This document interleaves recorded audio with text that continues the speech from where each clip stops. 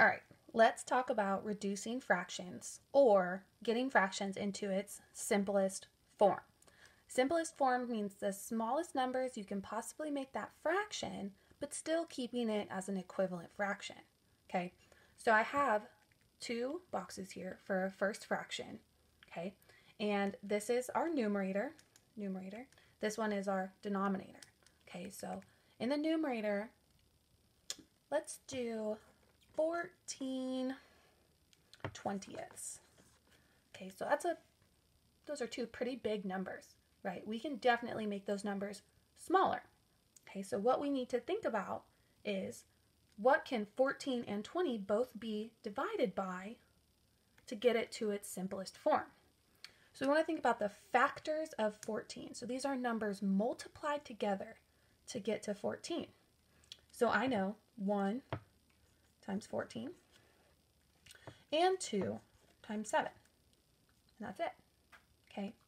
Factors of 20, there's a lot more factors of 20. There's 1 times 20, 2 times 10, and 4 times 5. Okay. So the greatest common factor I see here is 2. So we need to divide both the numerator and the denominator by 2. You can also think about this in a simpler way by thinking, are both of these numbers even numbers? If they are, then you can always divide by 2.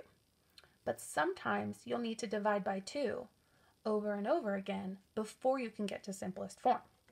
14 divided by 2 is 7. 10 divided by 2 is 10. So 7/10 is our simplest form.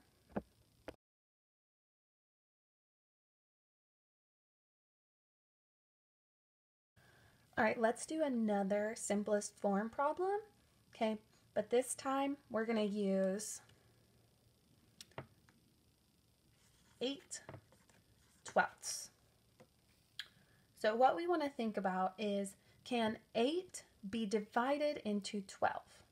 Okay, and if our answer is no, okay, we cannot divide it by 8. Okay, so 8 cannot be divided into 12, so we cannot reduce this fraction by dividing by 8. Okay, both of these numbers are even numbers, so we can divide by 2. Okay, but I know we're going to be dividing by 2 again and again.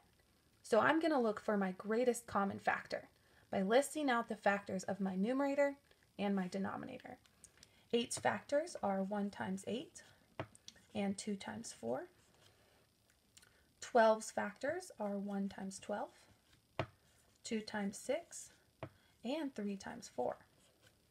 So I see that my greatest common factor here is 4. So I can divide 8 and 12 by 4.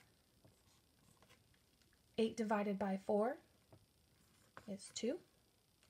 12 divided by 4 is 3. So my simplest form of 8/12 is 2/3.